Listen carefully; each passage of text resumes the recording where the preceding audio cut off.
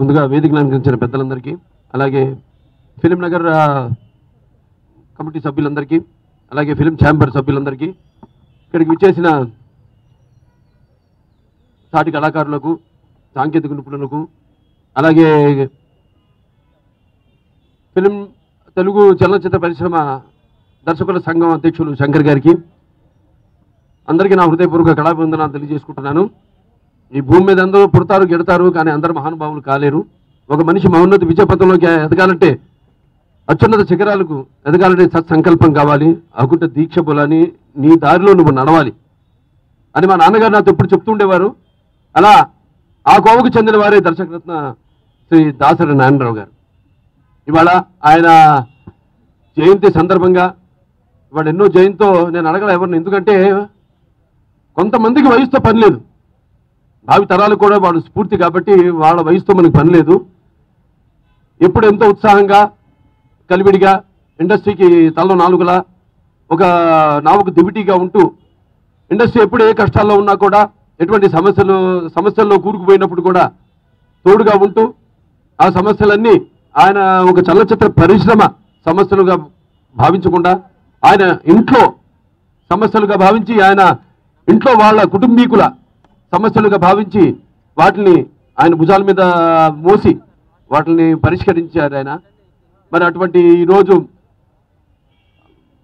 అందరూ కలిసి ఆయనకు జ్ఞాపకార్థంగా ఇక్కడ ఆయన శిలను విగ్రహాన్ని ప్రతిష్ఠించటం అంటే శాశ్వతంగా మనిషి లేకపోయినా ఆ స్ఫూర్తి ఏదైతే స్ఫూర్తి ఆయన ఇంతకు ముందు నేను చెప్పినట్టు ఎటువంటి పరిస్థితుల్లోనైనా ఆయనలో నచ్చింది. నేను ఎప్పటి నుంచో చేయాలని ఉండేది ఆయన దర్శకత్వంలో, అనుకోకుండా నాకు అంటే కాకతాళీయమో యాదృచ్ఛికమో ఆయన 150వ చిత్రం పరమవీర చక్ర కళ్యాణ్ గారి నిర్మాతగా ఆ చిత్రం చేయడం జరిగింది. నాకు అంటే అంతకుముందు నేను ఎన్ని సినిమాలు చేశాను నాకు లెక్క తెలియదు, కానీ అన్ని సినిమాల ఆనందం అనుభూతి ఆ చిత్రంలో నాకు కలిగింది ఆయన దర్శకత్వంలో చేసినప్పుడు. ఆయన ఎప్పుడో చేయాల్సింది, నేను ఆయన నాన్నగారిని అడిగాను, శివరంజని సినిమాకి నన్ను కథానాయకుడిగా పెట్టి ఆ సినిమా చేస్తానని. వద్దులేండి బాబు చదువుకుంటున్నాడు, చదువు పూర్తయ్యాక అప్పుడు మన చేతురు గారు అన్నారు. సరే అలా ఆ కోరిక ఆయన 150 చిత్రం కావడం, అంటే ఆయన గిన్నిస్ బుక్ ఆఫ్ వరల్డ్ రికార్డ్స్లోకి ఆయన చేర్చబడింది. ఆయన పేరు 152 చిత్రాలు దర్శకత్వం వహించడం, అలాగే ఎన్నో అవార్డులు. వద్దులేండి బాబు చదువుకుంటున్నాడు, చదువు పూర్తయ్యాక అప్పుడు మన చేతురు గారు అన్నారు. సరే అలా ఆ కోరిక ఆయన 150 చిత్రం కావడం, అంటే ఆయన గిన్నిస్ బుక్ ఆఫ్ వరల్డ్ రికార్డ్స్లోకి ఆయన చేర్చబడింది. ఆయన పేరు 152 చిత్రాలు దర్శకత్వం వహించడం, అలాగే ఎన్నో అవార్డులు, అంటే అటు జాతీయ అవార్డులు 2 అవార్డులు, అలాగే ఫిలింఫేర్ అవార్డులు అయితే ఒక 4 అవార్డులు, ఇంకో 8-9 సార్లు నంది అవార్డులు ఆయనకి రావడం. అంటే ఒకటి ఈ అవార్డులన్నీ కూడా ఆయన ముందు దిగుదుడుపు.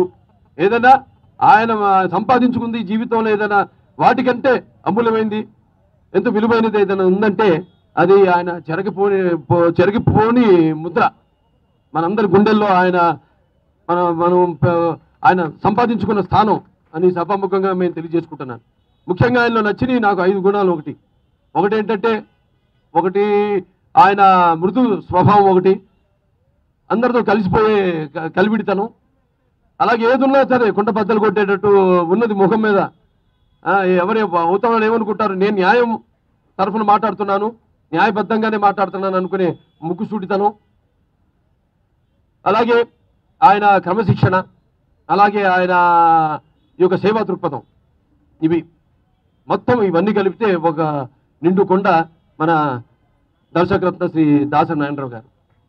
ఇటువంటి మంచి ఒక కార్యక్రమం చేపట్టినందుకు ఫిలిం నగర్ కమిటీ సొసైటీ సభ్యులందరూ కూడా, అలాగే ఛాంబర్ సభ్యులందరికీ, అలాగే తెలుగు చలనచిత్ర పరిశ్రమ దర్శకుల సంఘం సభ్యులందరూ కూడా నా కృతజ్ఞతలు తెలియజేసుకుంటూ, నా అభినందనలు తెలియజేసుకుంటూ చలనచిత్ర పరిశ్రమ తరఫున. అలాగే ఆయన కేవలం ఇలా ఒక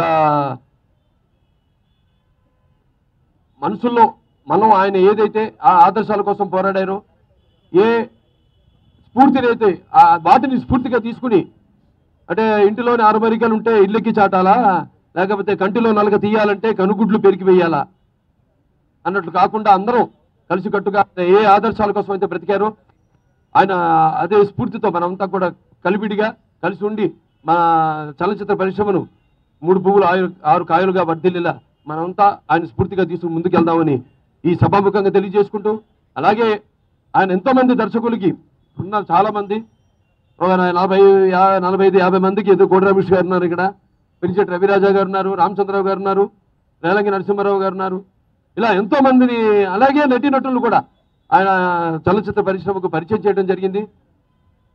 అలాగే ఆయన ఎన్నో అద్భుతమైన సినిమాల్ని ఆయన మొత్తటి ప్రస్థానం నుంచి చూసుకుంటే కూడా ఫస్ట్ ఏదో తాత మనోడు, ఆ తూర్పు పడమర, దాని తర్వాత ఉసై రాములమ్మ, దాని తర్వాత నాన్నగారితో మనుషులంతా ఒకటే, ఒక విశ్వరూపం కానివ్వండి, లేకపోతే ఒక సర్కస్ రాముడు కానివ్వండి, ఒక సర్దార్ పాపారాయుడు కానివ్వండి, ఒక బొబ్బులి పుల్లి కానివ్వండి, కృష్ణ గారితో ఎన్నో అద్భుతమైన సినిమాలు. ఒక్కళ్ళని కాదు, మురళీమోహన్ గారు ఆయన ఎక్కువ సినిమాలు చేసి ఉంటారు గురుగారి దర్శకత్వంలో. చాలా ఎంతోమందికి ఆయన జీవం పోశారు. అలాగే ఎంతోమందికి ఆయన ఎన్నో మంచి సందేశాత్మక చిత్రాలు, మొదట్లో ఆయన సగటు మనిషి, మధ్య తరగతి కుటుంబీకులు, వాళ్ళు పడుతున్న అవస్థలు వాటి మీద ఒక అంచెలంచెలుగా అలా ఎదుగుతూ ఆయన అద్భుతమైన కళాఖండాల్ని ఎన్నో చిత్రాలు దర్శకత్వం వహించారు. సో ఆయన ఒక నిర్మాతగానే కాదు, ఒక దర్శకుడుగానే కాదు, లేకపోతే ఒక కథా రచయితగానే కాదు, లేకపోతే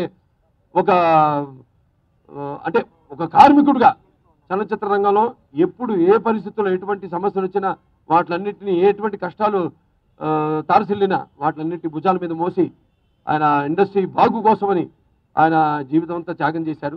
అలాగే అన్ని స్ఫూర్తిగా తీసుకుని మనందరూ కూడా ఇలాగే కలుసుకట్టుగా ఒక కుటుంబ సభ్యుల్లాగా ఉండి ఇండస్ట్రీని ముందు తీసుకెళ్ళాలి, మంచి చిత్రాలని మనం అందించాలి ప్రేక్షకులు కానీ మనస్ఫూర్తిగా కోరుకుంటూ నేను సెలవు తీసుకుంటున్నాను.